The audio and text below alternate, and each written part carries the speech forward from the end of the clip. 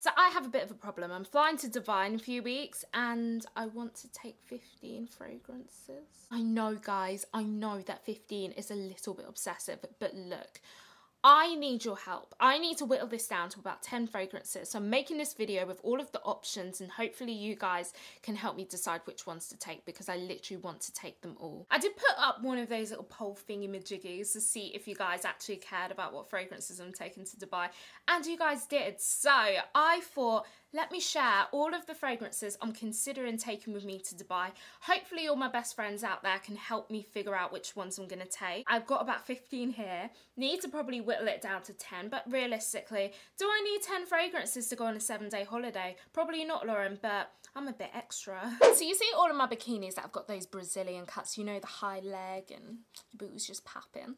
Imagine the scenes when I turn up in that bikini wearing Fragrance du Bois Oud and Intense. There is absolutely no way that I am going to Dubai and not taking this fragrance. Guys, I bought a backup bottle. I have 2.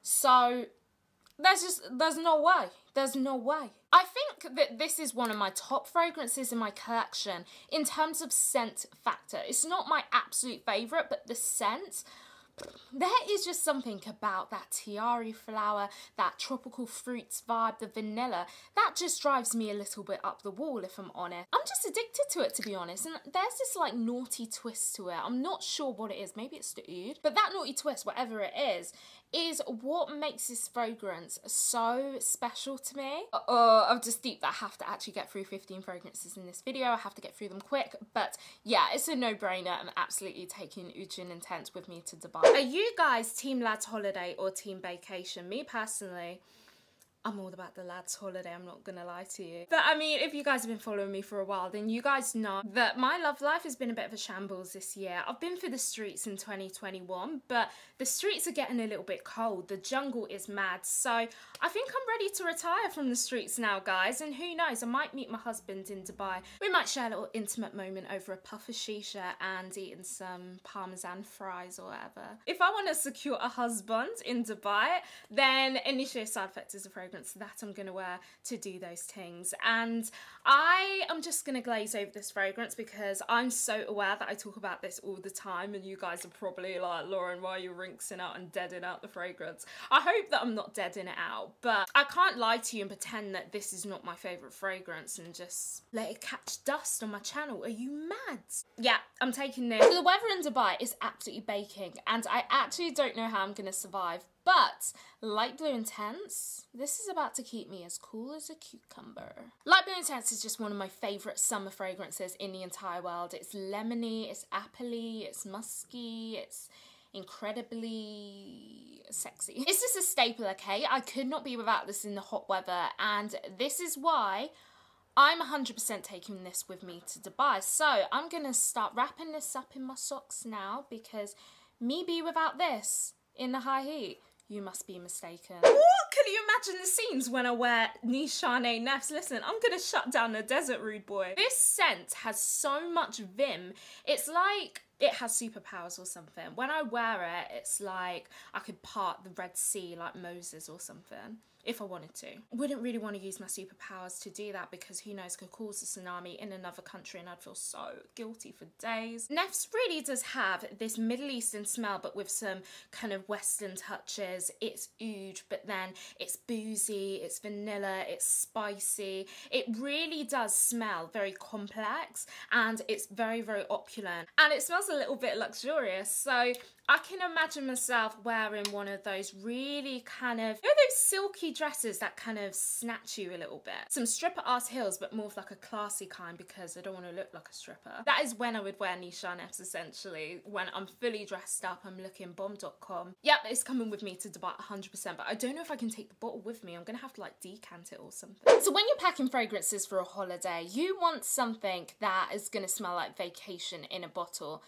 And Kayali Utopia Vanilla, here we go again. Kayali's Utopia Vanilla Cocoa 21 is a vacation in a bottle kind of fragrance. So I'm going to be on the streets in Dubai, I'm going to be in my bikini. Said you belong to the streets, on me, it's like on me. That's one of my favourite songs from that album, but Utopia has this very sunscreen kind of vibe to it. It's very coconutty, quite citrusy, but it's got some sweetnesses.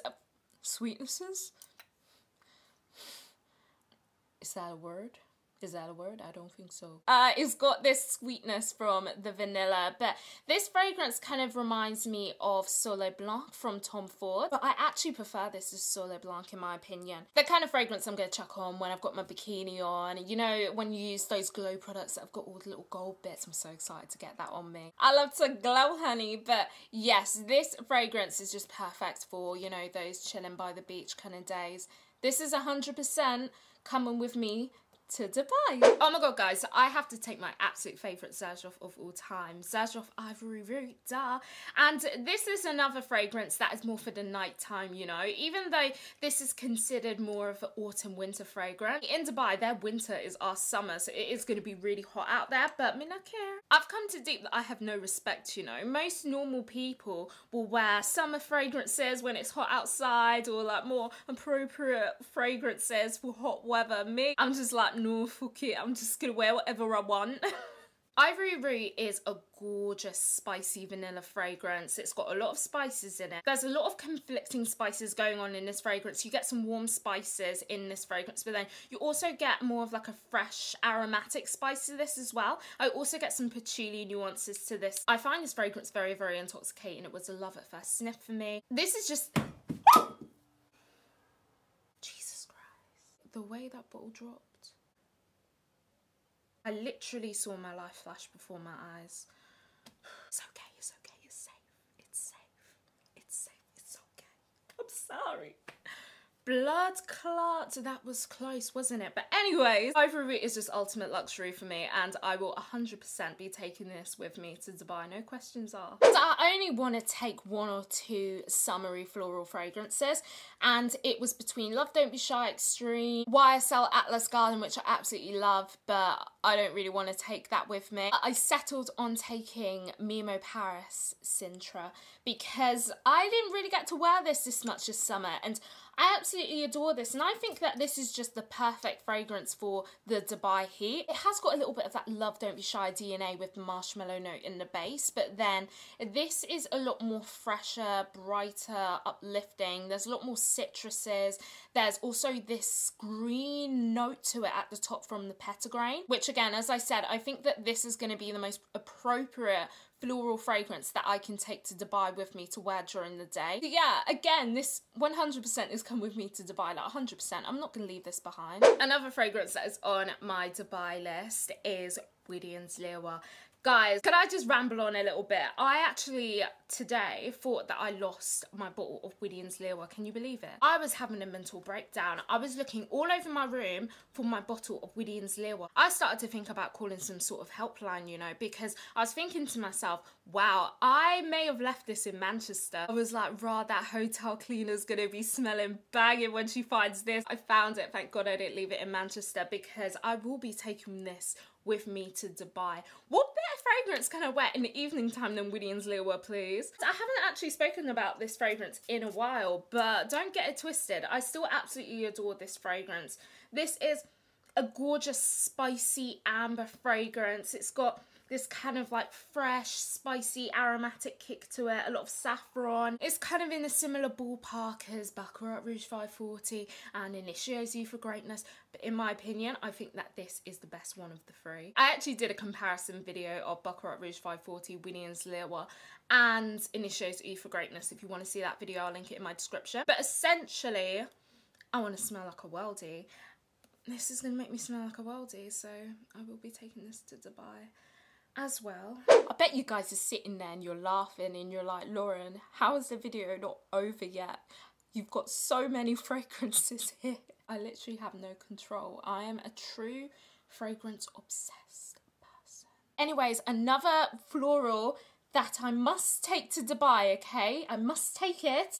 It's Kilian's Good Girl Gone Bad. I absolutely adore this fragrance. You guys know that I wore this a lot this summer, and it was one of my favourite fragrances of this year, actually. Stunning, stunning white floral that has this apricot-y kind of vibe to it and quite ambery, seductive base. Gonna smell absolutely off the chain. in Dubai. Like, imagine I'm on like some sort of yacht party and I wear this. I'm gonna shut down the place. It's gonna be a mazzoline. Love the word mazzoline because it's like mazza and you just put in like "een" at the end to like make it sound a bit like sexy or whatever. Did you guys think that I forgot about taking the Charnay Annie with me? Of course I'm gonna take this with me. I plan to wear Annie during the day, you know, maybe not for like beach days. I'll probably wear my citruses and my light florals, but this will be worn when maybe I go to Dubai Mall, maybe if I go like for lunch somewhere and I just want to smell really, really nice. I will be taking this with me too. Yes, I will. One of my favourite date fragrances.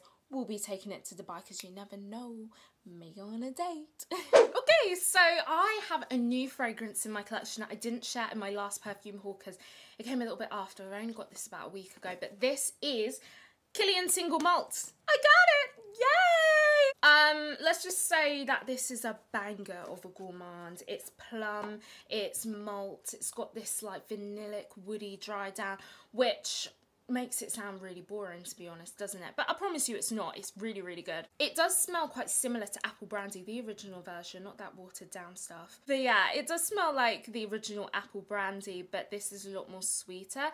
It's absolutely gorgeous.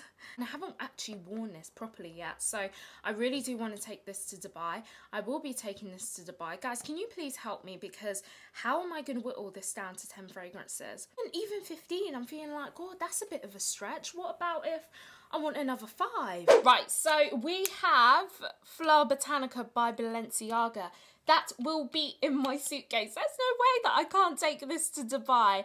This is a really stunning, fresh, rosy, watery rosy kind of fragrance. The rose, as I said, very watery, very ethereal. There's a kind of greenness to the rose as there's like a mint and cannabis note in this. Absolutely blood clot stunning, this one. Taking light blue intense, so I'm going to layer this with light blue intense. Though, I just had a brainwave. Do I need light blue intense and this? Ooh, I was also considering taking Gris d'Or, but I have a really big bottle, so I might just take like a little decant of it. But ooh, do I need both? Probably not, guys. Probably not. Oh, I don't know, we'll see. Okay, last 2 fragrances and I'm done. So I have to take Dior Addict with me. Because when I smell Dior Addict, it really does convey luxury, dressed up, looking sexy, looking like a bad bee, gonna steal your man. I'm joking about that part. This is a really stunning vanilla that has this really kind of indolic jasmine in the heart, but the best way to describe this vanilla is really smooth and buttery. Oh, just smelling it now is like, I've really missed this scent because I haven't worn this in ages, but absolutely stunner, and I have to take this to Dubai with me. This is the last one, guys. So I have to take Almond Jane Raw Elixir with me because this is an absolute belter, and this is a scent that really just turns heads and commands attention. Oh, it is so stunning. It's this beautiful, very like indolic jasmine. It's like some ambery nuances to it. It's, oh, amazing. I'm definitely taking this with me as well. Guys, I'm gonna need your help. So I've spoken about 15 fragrances, and we need to whittle this down to about 10. Because realistically, Lauren, you're going to be drunk the whole time. You don't need 15 fragrances. You need about 10. So what you can do to really help me is choose 10 fragrances from this video that you think I should take to Dubai. Or if it's easier, let me know the fragrances you're like, Lauren, nah, don't take it to Dubai. Please, please help a sister out because I'm struggling. And we have such a good relationship. Like, you guys can be honest with me. I can buy you a McDonald's to say thank you. I don't know how I'm going to be able to afford to buy all of you McDonald's because Dubai is expensive. Oh my god. Anyway, guys, before you leave, don't forget to leave this video a massive thumbs up, and I'll see you guys in the next one. Bye.